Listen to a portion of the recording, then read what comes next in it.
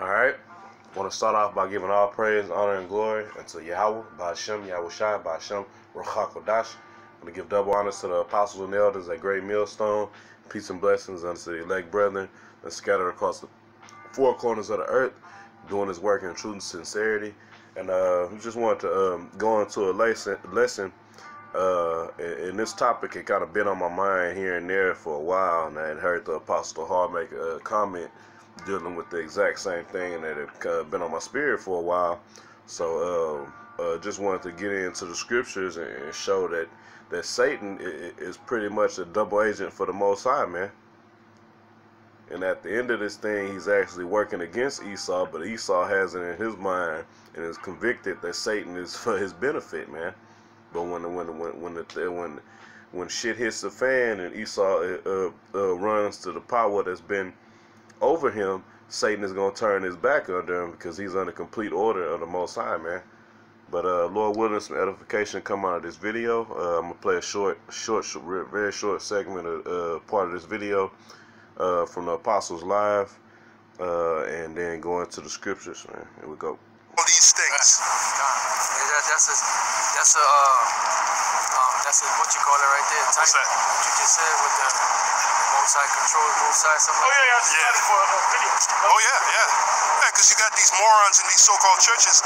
They think Satan is battling the Most High. Satan ain't battling the Most High. You crazy? Satan works for the Most High. Double agent, man. He's a double agent. Can I read this real quick? This is video. Hey, and that make you laugh, man, because this so-called white man has so much pride talking about the elites, man, and they don't realize at the end of this thing, man, the Most High is gonna tell Satan, okay, the job is over. That assignment I set you on is complete, man. All right. So I'm gonna get into some scriptures, man, and just show that Esau, at the end of this thing, you're gonna be upset, man. On top of going into slavery, man, because the power that you think is over you and protecting you is gonna fail you in that day, man. Because Satan is an employee for Yahweh. All right. But this is Obadiah, verse 3. It says, "The pride of thine heart hath deceived thee, thou that dwellest in the clefts of the rock, whose habitation is high, that saith in his heart, who shall bring me down to the ground? Though thou exalt thyself as the eagle, and though thou set thy nest among the stars, thence will I bring thee down, saith the Lord," man. So you don't understand that the Most High is allowing you to get to this level here, man. He set Satan up on the left-hand side to strengthen you and give you power, but only for a short amount of time, and for the intent to build your pride up and kingdom up as he did Pharaoh, man. But at the end of this thing, he's gonna take you down, man. The Most High is in control of everything at all times, man. All right. This is Job chapter 12 and 16. It says, "With him is strength and wisdom," talking about the Most High. It says, the deceived and the deceiver are his. So who are the deceived, man? First off, 2/3 of you Negroes, Latinos, and Native Americans that have some way, form, or fashion bought into the lies of the so-called white man, man. And all the people in the earth that have bit into the lies and deceit of the so-called white man that he's spread throughout the earth. All right. And of course, the deceiver is Esau, the devil. All right. And what the deceived and the deceiver are his, so they belong to the Most High, man. So even you niggas that are sold out to the so-called white man, to these elites, you following a man that's following Satan, and Satan is under the control of the Most High. So how bugged out and low are you to be following somebody who's deceived? All right. And not knowing it. Esau's deceived and don't know it. He think he's being cunning and wise, and he's doing all these magical, wicked things in the earth, man. All right. Yeah, it's funny, man, because Christianity will have you thinking that that the so-called that Satan is been cast out of heaven and is running through the earth causing havoc. No, man, he's operating through the so-called way, man. But he's in complete order under the Most High, man. All right. A precept I want to get in the book of Ecclesiasticus. This is Sirach, chapter 42, and I'm gonna start at 23. It says, all these things live and remain forever for all uses, man. So everything that the Most High has set to be created has a use, man, including Satan. All right. That's how he does his work on the left-hand side. He has Yahushua on the right-hand side and Satan on the left-hand side doing the bidding, but he's still doing the bidding of the Most High. We'll read this verse again. It's Sirach, or book of Ecclesiasticus, chapter 42 and 23. It says, all these things live and remain forever for all uses, and they are all obedient, man. So all the creations that come from the Heavenly Father are in obedience, man. Nothing can go against the Most High, man. Nothing can change what he has spoken and set forth, man. No power, no spirit can go against the Most High. So Satan is obedient unto the Most High, man. All right. It's verse 24. It says, all things are double one against another, and he hath made nothing imperfect, man. So the Most High didn't make anything imperfect, man.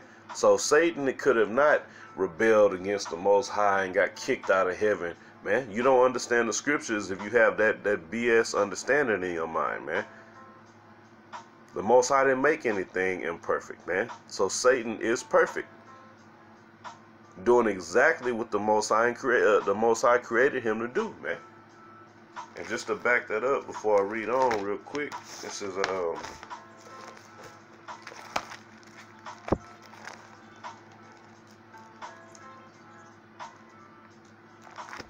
Isaiah chapter 45 and 7.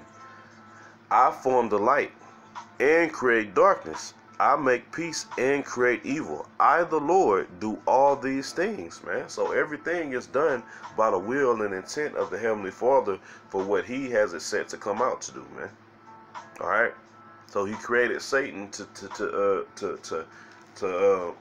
do his bidding on the left-hand side, man.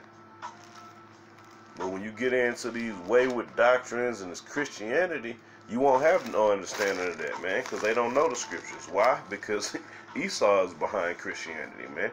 He's the one pushing out all these BS doctrines, man. All right, which is further deceit, man. All right, and that's just more stumbling blocks, man. Satan is giving Esau all this knowledge to deceive, to be stumbling blocks unto 2/3 of you Negroes, Latinos, and Native Americans here in America, and the rest of Jake throughout the earth, man. That have bit into that BS Christianity. Why? Because you're not of the Most High's elect. All right. It's one more verse in Sirach 42 and 25. It says, one thing established the good of another. Everything works in complete balance, man. All right.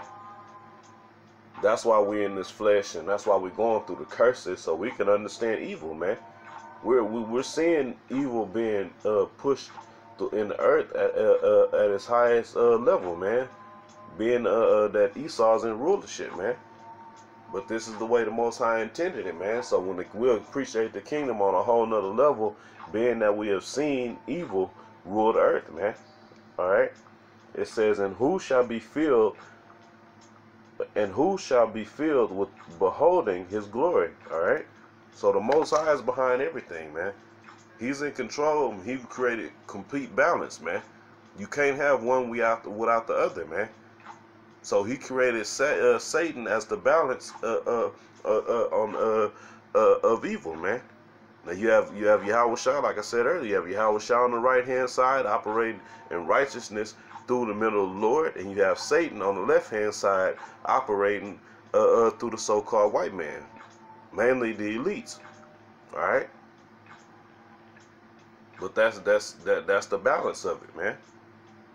All right, and the proof to show that Satan is under the control of the Most High, man, is right in Job chapter 1. This is Job chapter 1, and I'm gonna start at verse 6.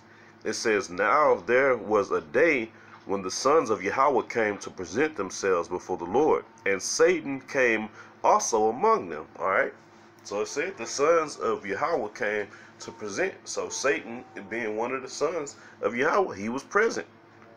All right. It says, "And the Lord said unto Satan, Whence comest thou? Then Satan answered the Lord and said, From going to and fro in the earth, and from walking up and down in it. And the Lord said unto Satan, Hast thou considered my servant Job, that there is none like him in the earth, a perfect and upright man, one that feareth Yahweh, and escheweth evil? Then Satan answered the Lord and said, Doth Job fear Yahweh for naught? Has not thou made an hedge about him, and about his house, and about all that he hath on every side? Thou hast blessed the work of his hands, and his substance is increased in the land. But put forth thine hand now, and touch all that he hath, and he will curse thee to thy face." So this account is speaking on when Satan came to the Most High, and he was basically asking, "Does Job fear you for naught, man? If you take away all the things that he have and the hedge that you of protection that you've put around him, will he still believe in you and fear you?" All right. It said in verse 12, it says, "And the Lord said unto Satan, Behold, all that he hath is in thy power. Only upon himself put not forth thine hand." So Satan went forth from the presence of the Lord. So Satan had to go present his case to the Heavenly Father, and the Most High granted him permission to go and test Job. So if Satan was this rebel that's go rogue up in the heavens, don't you think he would have just operated under the radar and did whatever he wanted to do to Job? No. He had specific guidelines, permission, and details on what he could go and do to Job, all right, from the Most High, proving that he's under the control of the Heavenly Father, man. So you goddamn devils, man, you elites, man, Satan is going to turn his back on you, man. You done been trusting in your wickedness and your witchcraft, man, and your whole history, man. You don't want that history to come to light, but it's already out, man, concerning the Illuminati and all the witchcraft and warlocks that you are, man. All right. So when the time comes when you go to your power, he's not gonna answer you, man. Why? Because he's working for the Most High. All right. And grab this last scripture. It's Isaiah chapter 47 and verse 10. It says, "For thou hast trusted in thy wickedness.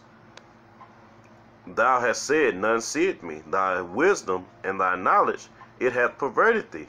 And thou hast said in thine heart, I am, none else beside me." And this is the mindset of the elites, man, the Amalekites, man, these gutter rats that's ruling the earth, man. They really feel that they own a level of the Most High, man. And why? Because Satan is leading them to believe this by which they operate through, putting them on a level in the earth to where they feel unstoppable, man. All right. This is verse 11. It says, "Therefore shall evil come upon thee. Thou shalt not know from whence it rises," man. He's going to catch Esau off guard, man. Because his pride is so high, he's going to, when it happens, he's going to be thinking, "Oh, look, man, I'm protected by my God, Satan. What happened? What's going on, man?" All right? That's when Satan ain't going to answer that phone no more, man. He gonna have your ass send you to voicemail heaven. All right? It says, "And mischief shall fall upon thee. Thou shalt not be able to put it off. And desolation shall come upon thee suddenly, which thou shalt not know." Verse 12. Stand now. The Most High is being funny right now, man. He's making fun of you. And that time, resort to everything that you've resorted to in the past, man. All right? This is verse 12 again. "Stand now in thine enchantments, and with the multitude of thy sorceries, man, because Esau, your power is engulfed, or basically is being, I'll say, driven through witchcraft, man. That's all this whole system is about. It's about witchcraft and sorceries, man. The so-called white men are a bunch of warlocks and witches, man. It's not just making a comment. They are really into the left-hand power, man. That's where they get their power from. But the Satan is a double agent for the Most High, man. So that source of power is going to be cut off in that day, man. All right? It says, wherein thou hast labored from thy youth. And you go back in, man, you look into the history of the Illuminati and Albert Pike and all these different Edomites throughout history, and they were deep into witchcraft, man. All right, and there's too much proof on it, man. All right, it says, wherein thou hast labored, all your forefathers, man. All your forefathers were into witchcraft, man, and it continues on to this day. It says, wherein thou hast labored from thy youth. If so be thou shalt be able to profit, if so be thou mayest prevail. So the Most High is really just fucking with your head again, man. Cause why? Because the scripture said in Job 12:16, the deceived and the deceiver are the Most Highs, man. All right. So in that day, when the Most High sends His Son back to upset your new world order, trust in your enchantments and sorceries and see if you prevail in that day. And the answer is you won't. Why? Because you got played by the double agent Satan, man. I'm going to end it on that, man. Once again, Lord willing, edification came out of this video. I want to give all praise, honor, and glory unto Yahweh, Ba'ashem Yahweh Shai, Ba'ashem Ruach HaKodesh. I want to give double honors to the apostles and elders of Great Millstone. Peace and blessings unto the elect. Shalom.